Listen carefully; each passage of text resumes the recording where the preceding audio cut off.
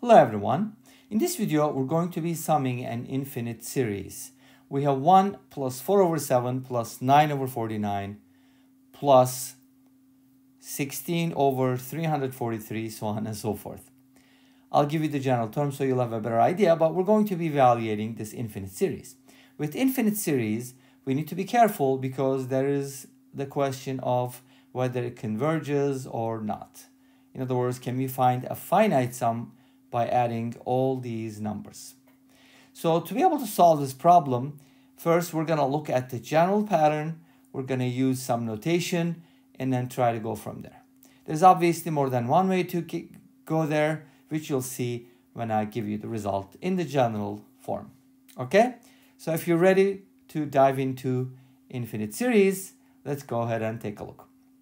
So we have 1 plus 4 over 7 and then 9 over 49.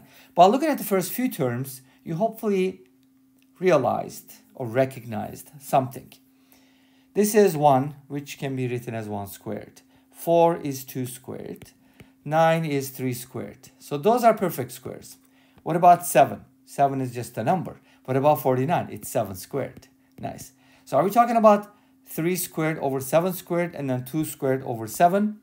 That's interesting. So one thing that varies here is the numerators. Numerators are perfect squares, so the next term would be 4 squared, but what is it going to be divided by? That's given by powers of 7. So even though all the terms are different, the denominators are powers of 7. Let's go ahead and make sure we understand that first, okay? So we don't have a 7 here, but we could easily write it as 0 to the 7th power. So what's the general pattern? Let's take a look. First of all, I want to write this as follows. 1 plus 4 times 1 over 7 plus 9 times 1 over 7 squared. And of course, the next term is going to be 16 times 1 over 7 cubed, and so on and so forth. So here's how it goes. 1 over 7 is repeating. I mean, over and over, you see the same thing. So obviously 1 over 7 is a repeating decimal, but that's a different story. So we can call it something. How about r? R is very common with geometric series, and this kind of looks like 1 or maybe something we can derive. So this is going to be called r. So then this will be r squared. Then this will be r cubed. So what do we have? We have 1 as the first term plus 4r plus 9r squared plus 16r cubed, so on and so forth. I think this is good enough. You hopefully get the idea, get the pattern from a few terms. So what is going on here? We have a perfect square being multiplied by a power of r. But this is 2 squared and this is r to the first power. Makes sense? It's kind of like 2 to the second multiplied by r to the first, and then 3 to the second multiplied by r to the second. Now here's what I want you to pay attention to the bases and the exponents like this.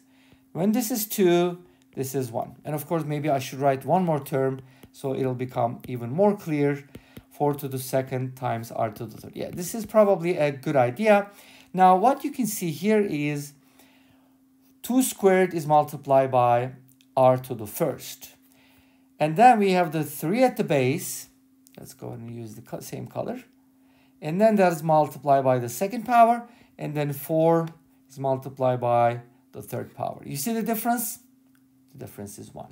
So how do you express this using sigma notation? That is the very critical part, because you know what? That's going to give me an idea about how I can solve this problem. And here's how it goes. And the first one can be written as 1 to the second power multiplied by r to the power 0. Once more, we verify the difference between these two numbers, and that's 1. Okay? Makes sense?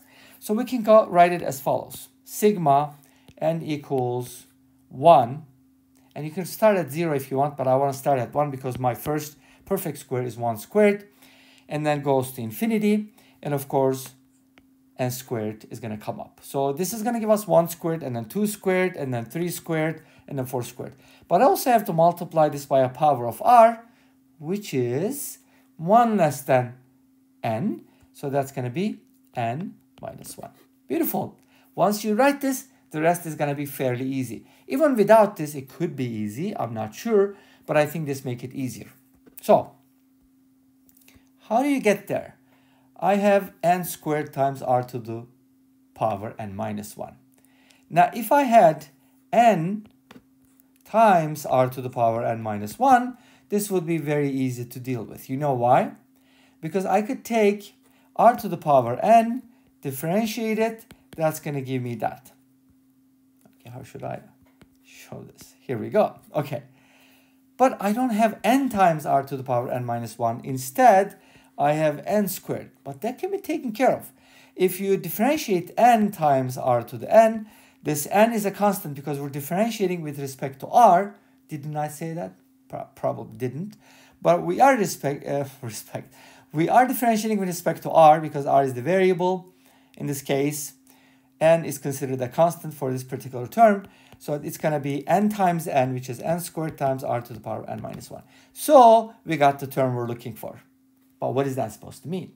It means you can go ahead and find the series expansion for this, which I'm going to show you what that looks like.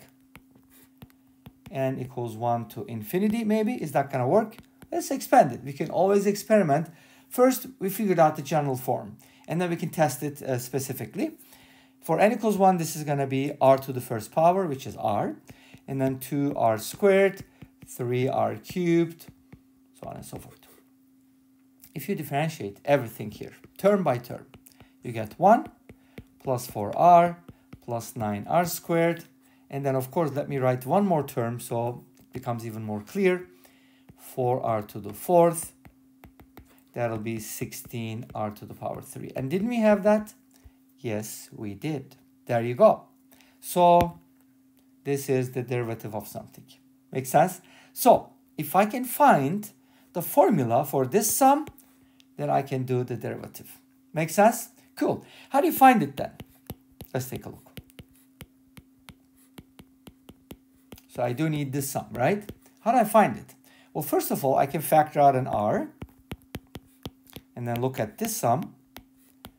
But when I look at this sum, that kind of reminds me another sum that I'm familiar with, which is the original geometric series. What is that? 1 plus r squared plus r cubed plus r to the fourth power, right?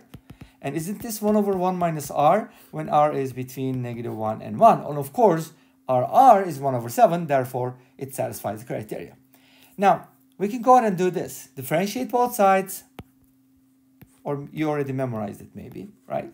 When we do, we get 1 plus 2r plus 3r squared plus 4r to the third, so on and so forth. And of course, the derivative is going to be 1 over 1 minus r squared. There's a -1 that comes from the derivative of -r, but that's compensated by the power -1 or -2, okay? So that becomes a positive power. I mean negative power because it's in the denominator. Anyways, you get the idea. So this is my sum, but remember, I'm supposed to multiply that by r, which is going to give me this, and then I'm going to do something to it, right? So I'm going to go ahead and multiply this by r. So r plus 2r squared plus 3r cubed plus 4r to the fourth is just going to be this multiplied by r, and then I will differentiate both sides to get the sum I'm looking for. Remember, the sum we're looking for is this one, and I do need to differentiate for that. Make sense? Because when I differentiate, it's going to give me 1 plus 4r plus 9r squared plus 16r to the third, dot, dot, dot. So I kind of need to worry about the derivative of this expression. Let me tell you what it is. When you differentiate, use the quotient rule, so on and so forth. You're going to get 1 plus r over 1 minus r to the third power. But you want to see where that comes from? Okay, I'll show you. If you differentiate this, you're actually going to get from the quotient rule something that looks like this. The derivative of r times the denominator plus the derivative of the denominator, which is 2 times 1 minus r times -1. So it's going to become a negative times the first function, which is r. So that kind of becomes, I think, a negative number, but we can kind of reverse it. And again, this is going to turn into, eventually, after you simplify, you're going to get 1 plus r divided by 1 minus r to the third power. So with the 7, this r is going to be 1 over 7. So it's going to look like this. You're just going to replace r with 1 over 7, 1 plus 1 over 7, divided by 1 minus 1 over 7 to the third power. That's going to give us 8 over 7 divided by 6 over 7 to the third, which is 8 over 7 times 7 to the third divided by 6 to the third. I can cancel out one of these and end up with 8 times 49 divided by 216. Any simplifications? Yeah. This half of this is 108, half of that is 54 divided by 4. This is going to become a 2. And we can still divide, and this becomes a 27. And the answer would be 49 over 27. A perfect square divided by a perfect cube. How nice is that? And this brings us to the end of this video. Thanks for watching. I hope you enjoyed it. Please let me know. Don't forget to comment, like, and subscribe. I'll see you next time with another video. Until then, be safe, take care, and bye-bye.